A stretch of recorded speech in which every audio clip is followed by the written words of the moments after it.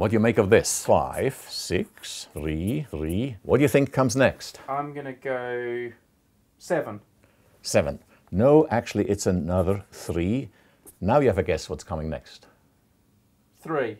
Good, yes. As a matter of fact, it continues to be 3, 3, 3. And you wonder, this is really a strange sequence, you know. What are we going to do with this? Well, this is the number of regular polytopes that exist in 3, 4, 5, 6, 7, 8, 9, and all higher dimensions.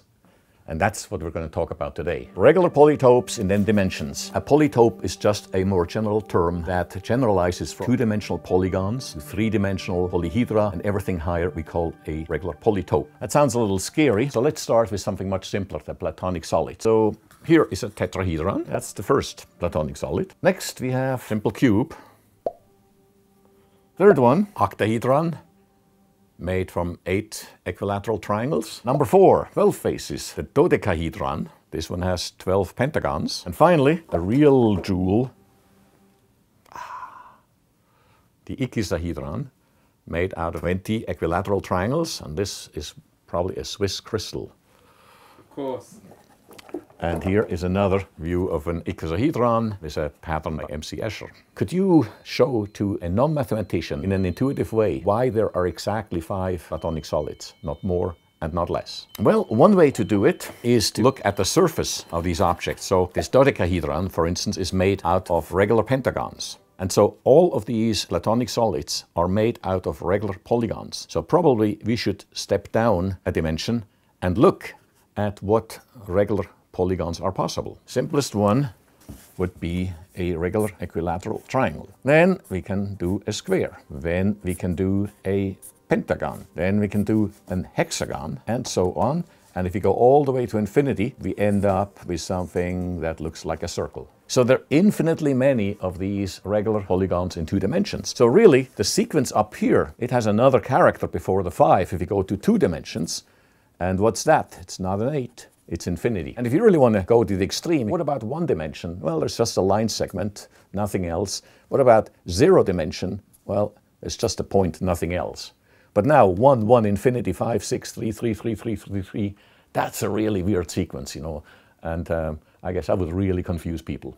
Okay, all the platonic solids are made from one of these regular polygons. And so how many different ways can we use these regular polygons to make one of these solids? Start with the equilateral triangle and ask, how can we make platonic solid out of that one? Well, we need a minimum of 3 of those to be put around the corner in order to make a valid corner in 3 dimensions. And if we put 3 of these triangles around a shared vertex, then the bottom is also an equilateral triangle. That would give us a tetrahedron. Okay, so next we can try to put 4 equilateral triangles around the shared vertex, and we can bring them together and make a 4-sided pyramid. And remember, to make it regular, all of the dihedral angles here have to be exactly the same. So that means that the bottom now is a perfect square. We can take this square pyramid and match it with an identical square pyramid. So that makes the second platonic solid, the octahedron. Now we can try to take 5 of those and put them around a vertex. And this makes this 5-sided pyramid. So it's completely symmetrical. If we continue forming these kind of corners and try to sort of wrap it around, will this actually get a closed surface? Will this actually end up in something useful? Well, we know we have this icosahedron. Okay, but if you have to really figure out whether it works, it takes a little thinking. You can see on top here, we have this 5-sided pyramid. So we can take one of these 5-sided pyramids. We cannot put this one just up on a mirror. We can take another one, but the 2 have to be rotated against one another by 36 degrees. And if we do that, then in between, you can see there's a triangle strip with triangles going up, down, up, down, up, down, essentially forming a 5-sided antiprism, adding 10 more triangles. It's kind of beautiful that indeed this surface does close and result in number 3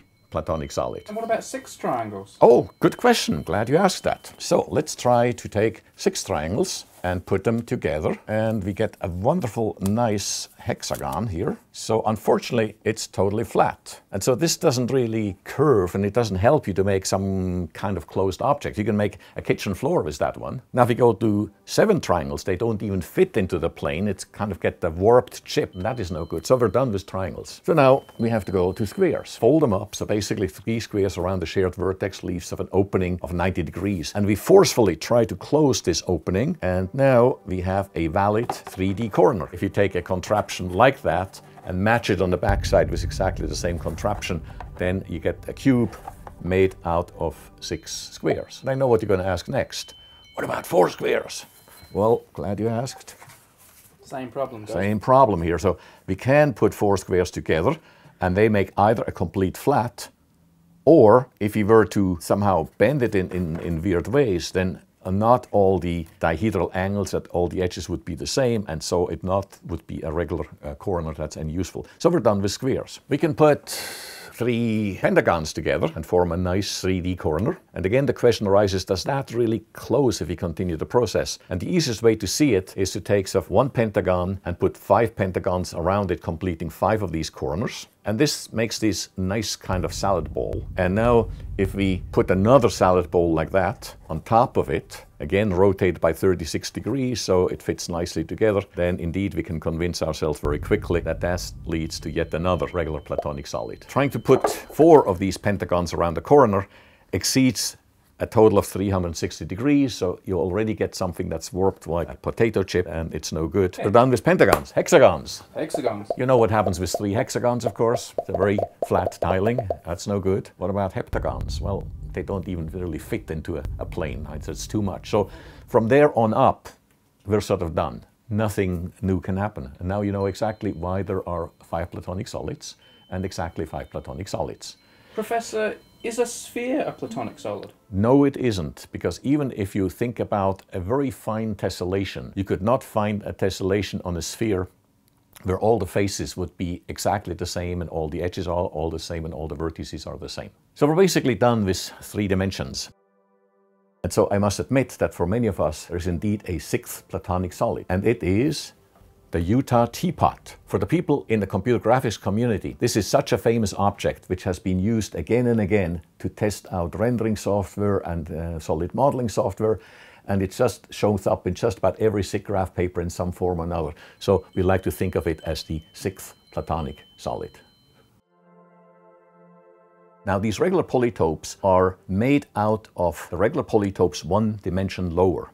In the same way that we made platonic solids out of 2D regular polygons, we can now try to make 4-dimensional regular polytopes out of 3-dimensional platonic solids. Each one of these 4-dimensional regular polytopes is of an object that has as a surface a thick crust of 3-dimensional platonic solids. And just like we made a cube out of squares, we're now trying to make a hypercube out of cubes in its surface. We used to take 3 squares and then forcefully try to close this gap of 90 degrees, and by closing it we force this corner to pop out of 2 dimensions, become a 3-dimensional valid polyhedral corner, and that's the corner of a cube. Now we're doing exactly the same thing, except think that behind each one of these squares there is a complete cube, and these 3 cubes now are sharing a joint edge perpendicular to this plane in that particular corner. So there's a 90-degree wedge of open space, and we're trying to forcefully close that, and we cannot close that in 3 dimensions if there are cubes behind each one of these 4 visible squares. But trust me, if we really do that and we can pop out in the 4th dimension, we can close up, these cubes, and we get a hypercube. Those cubes behind these that I was being asked to imagine, they've kind of overlapped with each other now. No, because they pop out into 4-dimensional space in the same way that when we took these 2-dimensional squares and we forced them to close, they didn't overlap. They just popped out of 2 dimensions into 3 dimensions. And 4-dimensional space is really much bigger than 3-dimensional space, so there's ample room for these cubes to simply pop out and form a true 4-dimensional corner. But to my 3-dimensional eyes, here sitting in 3D space, I'm like, how did that happen? But if I had four-dimensional eyes, I'd be thinking, oh, that was That's easy. correct. And now you're hitting on the real problem. And so we can figure out that this must be possible, but then can we visualize that? I mean, how do you know what this thing looks like? Well, for that, we have to use some kind of a shadow or a projection of a four-dimensional object down into three-dimensional space. And I'm sort of torn between, should we use a shadow or should we use what I would call a wireframe? And you see the trade-off between those two options.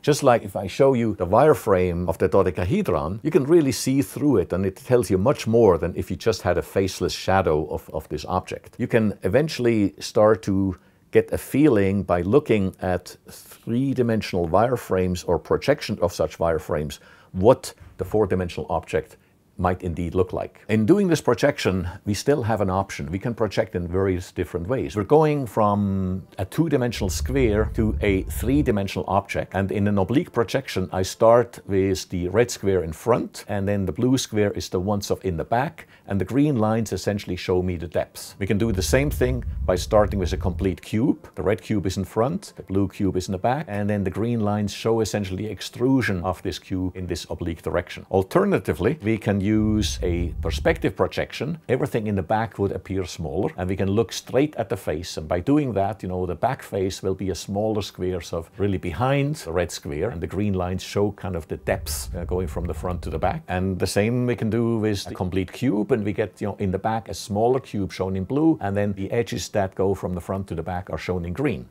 So here is the oblique projection. You can see the fatter cube being sort of the one in front, and then the thinner cube in the back, and then the slightly conical edges leading from the front to the back. So that's a valid depiction of a wireframe of a hypercube. And here is the alternative model, a perspective projection. So the bluish cube is the front cube, and the yellow cube is the one in the back, which is here much smaller. The red edges that go from the front to the back. And this hypercube has a total of 8 cubes. The front cube in blue, the back cube in yellow, and then some squashed cubes here showing one on each of 6 faces. So there's a total of 8 cubes making the surface or the thick crust of the hypercube. So that yellow cube isn't inside the blue cube? No, in 4 dimensions it would be sort of up in the 4th dimension a certain distance. Because of perspective projection, what's further up there, gets projected into the back and appears smaller in this projection. Now we're going to systematically look at all the platonic solids, see how many we can group around the shared edge, how much empty space there is, and then we push that one out and push that into a valid 4D corner. The simplest object to start with is the tetrahedron. The tetrahedron has a dihedral angle of 70.5 degrees. We need at least 3 of these tetrahedrons around the edge to make a valid corner. 3, of course, fits very easily. 4 fits. Even 5 fits, but just barely. We just have a few degrees left. And so when we try to fit 5 tetrahedron around this, we just get a little bit bending in 4-dimensional space. And we will need, as we will see, a whole lot of these tetrahedra to make it actually work out. So we can start out with 3 tetrahedra and ask what happens if we forcefully, bend that into a corner. Can we repeat it? And the answer is we will get the simplex, or the 5-cell. So because of the projection, it becomes just a 3-dimensional object, and it loses some of its symmetry. So we have 5 vertices, but the 5th one, to make it as symmetrical as possible, I put here right in the middle. So we get the outer tetrahedron, and then we get the dimples here on each side. They all represent additional 4 tetrahedra, and they don't look very regular, and that's because of the projection. But in 4-dimensional space, all 5 of these tetrahedra are completely regular, and so that's the 5-cell, or the simplex. That's what happens when you take 3 tetrahedra around the shared edge and essentially force out the empty space and bend them into a true 4-dimensional corner. 4 tetrahedra around the corner, we get this object here. Okay, it's called the cross polytope, and it's actually the dual of the hypercube that we've seen before. Okay, so that's the cross polytope, the second regular polytope in 4 dimensions. 5 tetrahedra, put it around the shared edge, you get something that has a lot of tetrahedra. As a matter of fact, this thing has 600 tetrahedra. Most of them are sort of crunched up in the middle here because of the projection, and you just see one giant tetrahedra on the outside, and then adjacent to each faces you see smaller, fairly much flattened out tetrahedra, and you have to just believe me that in there, they're essentially, in addition to this one out here, another 599 tetrahedra. This is called the 600 cell. 6 tetrahedra would exceed the dihedral angle of 360 degrees, and that's like, you know, something warped that is not regular, so that's of no use. We have seen cubes. They have dihedral angles of 90 degrees. 3 of them will fit around an axis, still leave an open gap, and then we fold this one up. We've seen we get the hypercube.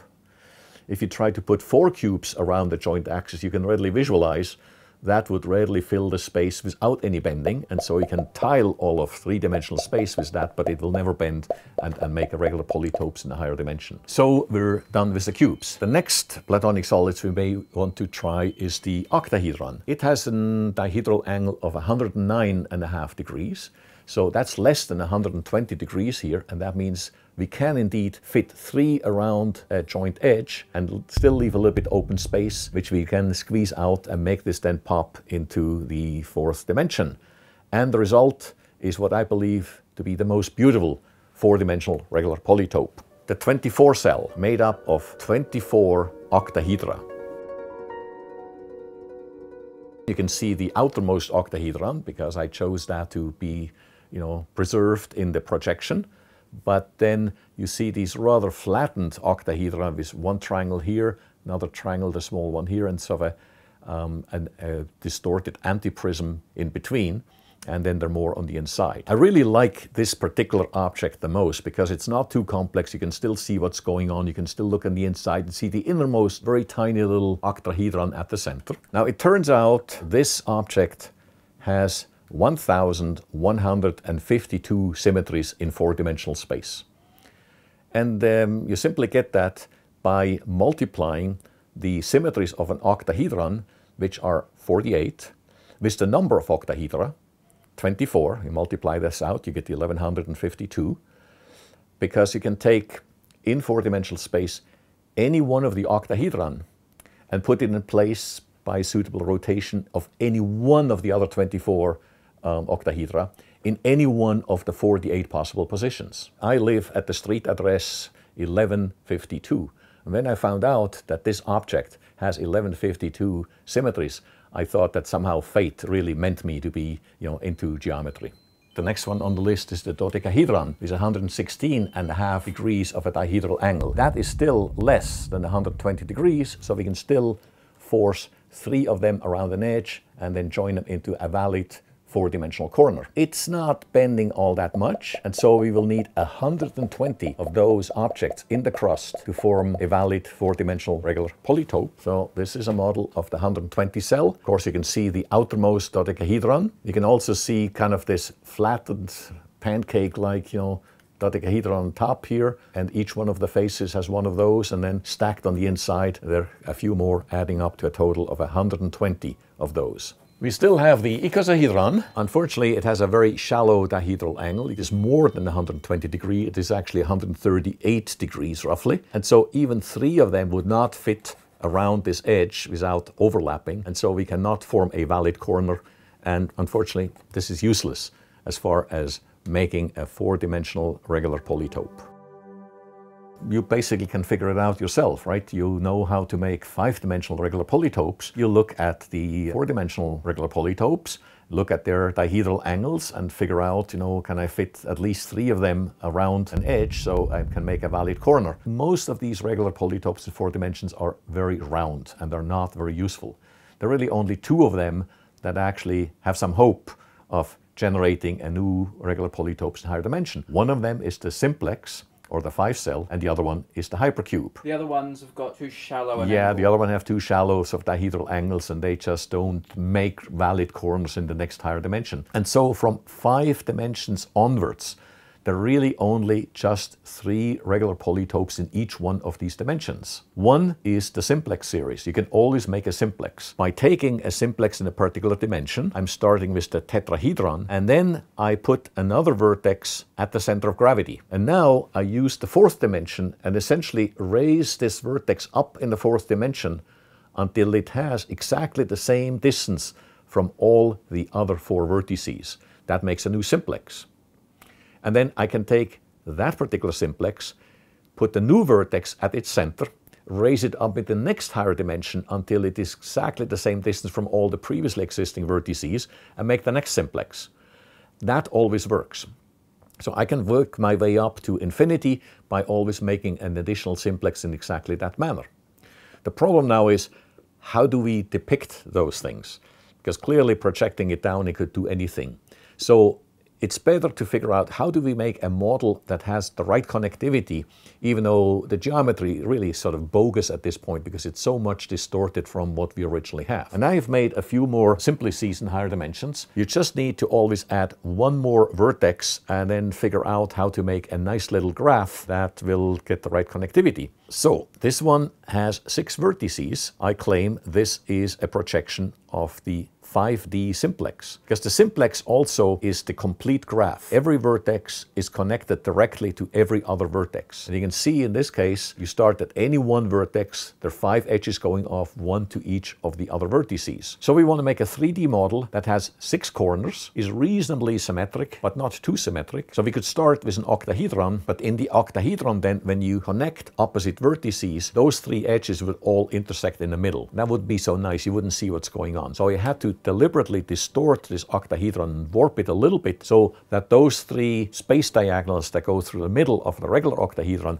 they have separated out and now they do not intersect with each other anymore. So the trick was really just finding 6 vertices in a relatively symmetrical arrangement so we can connect every one with every other one without any intersections. And that's the game that we have to play for every one of the dimensions that we want to build a simplex model. We already had this object that had 6 vertices completely connected, the warped octahedron, and that actually has an extra free space in the center. And it's so easy, therefore, to put a 7th vertex right here in the center. This one can again be connected to all the other vertices. And so now we have a complete graph of 7 vertices, and that would be a nice model of a 6-dimensional simplex. There is a second sequence that works for all dimensions, and it's called the measure polytope or hypercube sequence. The cube is the object with which we measure the volume of 3-dimensional space, just like the square is the geometrical element that we use to measure 2-dimensional space. Similarly, the hypercube would measure 4-dimensional space. So the measure polytopes are always the equivalent of a cube in the higher dimensions.